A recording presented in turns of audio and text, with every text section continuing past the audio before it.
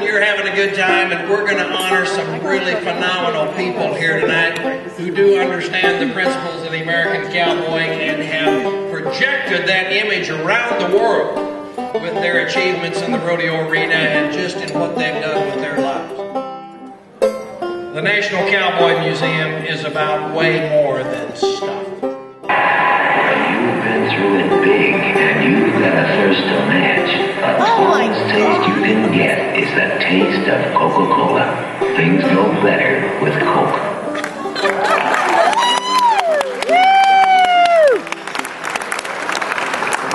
Well, in case you want the answers to the questions, that was our honoree tonight, Jim Houston.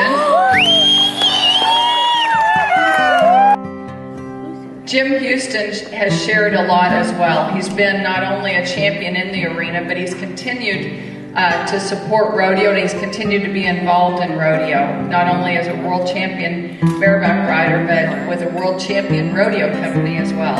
Let's take a look at Jim Houston's life story. One of the most dominant bareback riders of the 1960s, Jim Houston enjoyed a stellar professional rodeo career. Houston was born in 1940 in Nebraska City, Nebraska, and was raised in Omaha. A chance trip to the Cheyenne Frontier Days Rodeo when he was 10 years old transformed him from a precocious athletic star into a rodeo-obsessed cowboy, determined to make it in the world of rodeo. The day he graduated from high school, he struck out to work on his riding skills in Cody, Wyoming, where they held rodeos every night. Houston qualified for membership in the Rodeo Cowboys Association in 1961. He qualified for his first National Finals rodeo in 1962 and earned the coveted RCA Rookie of the Year title. He credits his mentor, Pete Crump, who took him in hand that year, coached him, entered him, and hauled him between shows. Houston earned 8 trips to the National Finals, winning the 1964 Bareback Riding World Championship. On his way to the 1965 World title, he suffered an injury in the second round on the famous bareback horse Come Apart. In spite of severe pain, he managed to ride all 10 head, winning the last round to secure the gold buckle. In 1968, Houston finished second in the world in bareback riding and 5th in steer wrestling, placing him second in the all-around standings, right behind Larry Mahan. After retiring from competition, Houston was the longtime manager of the Cody Night Rodeo and Jackson Hole Weekly Rodeos. He partnered with Neil Barstow to form the first successful rodeo equipment company of its kind. Houston worked hard as a contestant, but also spent vast hours promoting rodeo as an RCA member, stock contractor, promoter, and ambassador. Jim Houston rode to glory and takes his place in the Rodeo Hall of Fame. There you go.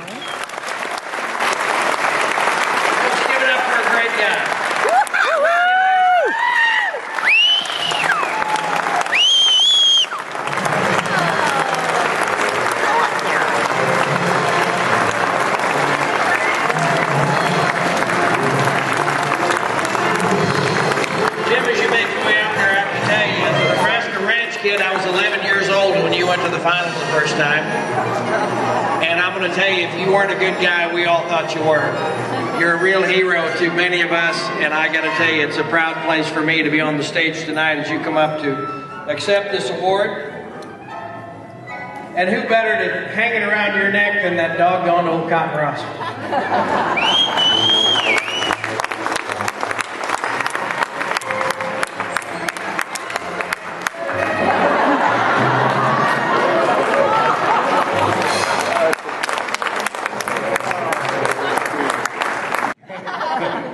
We've got some crews here that I want to recognize that has always been the pleasure to be with and to rodeo with.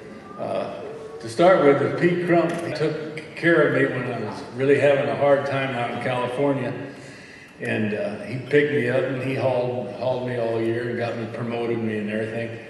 And he told me the story that why he kind of did it. He did it for another great bareback rider, Bob Edson, the year before, and he said, why I do it is because Bill Lindeman picked me up when I was about 25 years old and got me going, and that's kind of the way a lot of us did it back in the old days. And so I tried to do it, a couple of guys, and I got really lucky with guys like, well, Bill Smith and I, we started together. Bill used to take guys and get him going, and I got lucky with Jim Ivory, who as soon as I got him going, he beat me. And Ace Berry at 17, I didn't even know he could rope.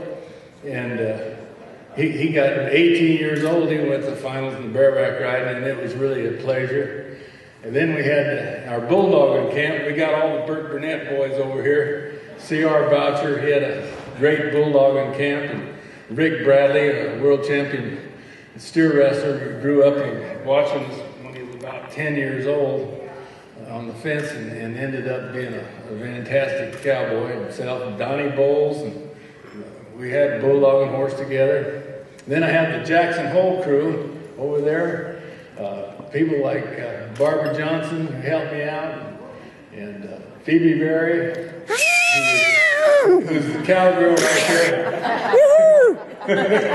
And we just had a lot of fun.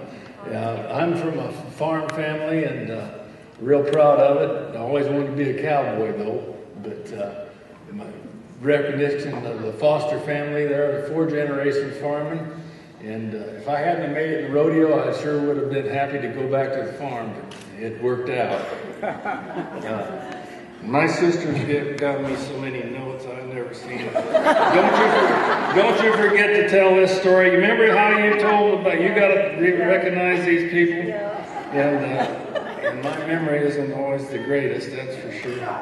Anyway, I got hooked on rodeo by.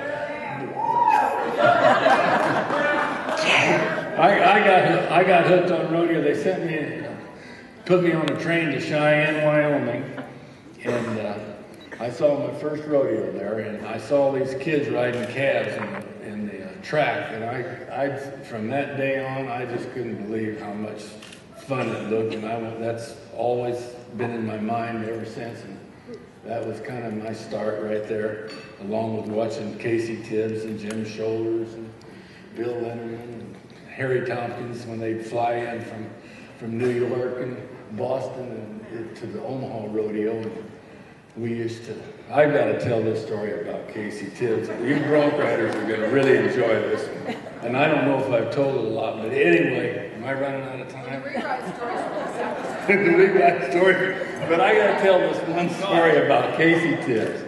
I was 12 years old or so, or 13 maybe, looking at, trying to figure out who rode broncs better than barebacks, and between the big 4 that they always talked about.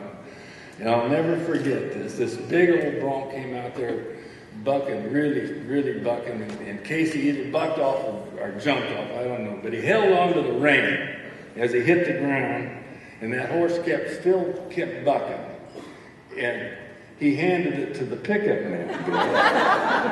Beat that, boys. That was But anyway, I'm getting carried away. This has been a great honor. I couldn't believe it. Thanks to everybody that's helped me out. My sister, I'm not going to get it all. So. They told me to get the hell out of here.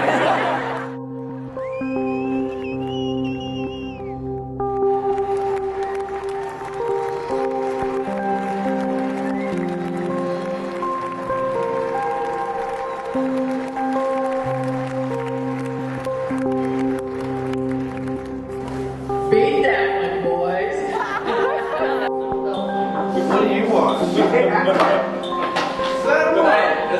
want, girl? Last call? Yeah. Last call? I got me and you 4. Sorry, good. I got ready. Hey, what?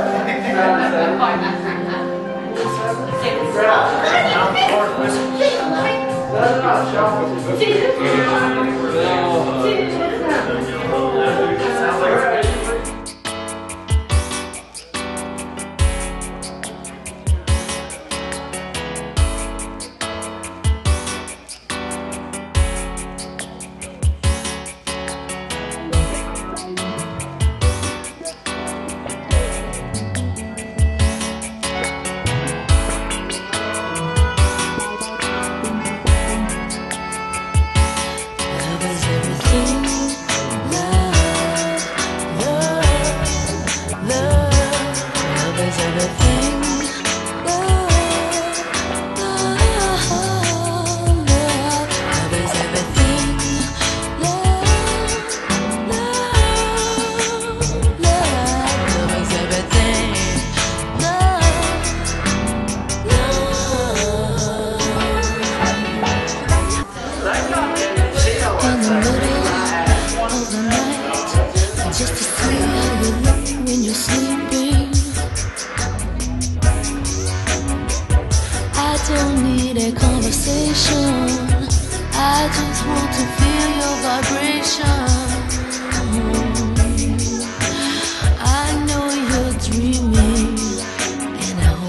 of